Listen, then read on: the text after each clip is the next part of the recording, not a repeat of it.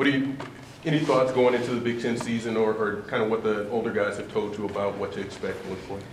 I think the biggest thing to expect is just that every night's going to be a grind. It's very physical, no nights off pretty much.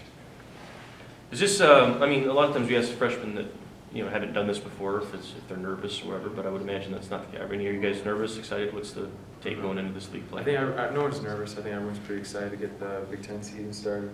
I know me personally, I love playing away games, so I'm really pumped for this one. You don't worry about the rims and away arenas? No. Coach Beeline was talking about how you guys are really excited to just kind of get going in the Big Ten. Sort of why you guys came to Michigan, a lot of you. Do you feel that way? Yeah, obviously everyone came here to win, and winning a Big Ten championship is a big part of our overall goal. So we just want to take it one game at a time, and it starts tomorrow with Northwestern. Do you ever look at your shooting numbers? See, I mean, do you? I hear about them, but I don't like going on and look at them. You hear about them? Do you know what you're shooting? Yeah. Yeah.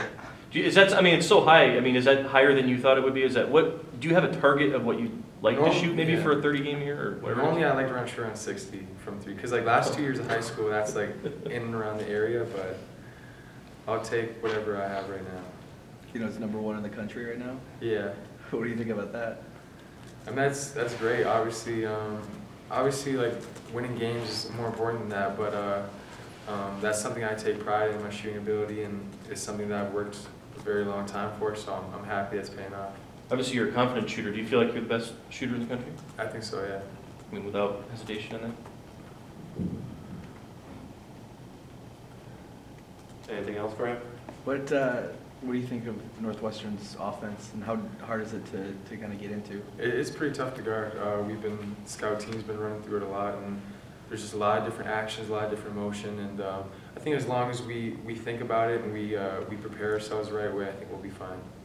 How do you stay mentally into a game when you have like that Central game where the first half they're focusing on you, they're guarding you a certain way, and then they switch?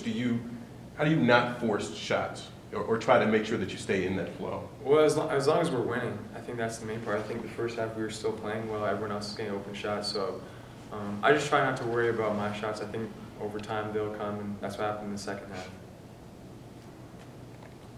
So what's the Beeline said the swag thing, or what is this thing? No, swag is wrong. We were at dinner, and Coach Val, he came in with an Adidas cardigan, and I was like, where did you get that? And I was like, you're swagging hard today. And then he just, I don't know, for some reason he liked that term. Anything else? On that note. All right, thanks guys.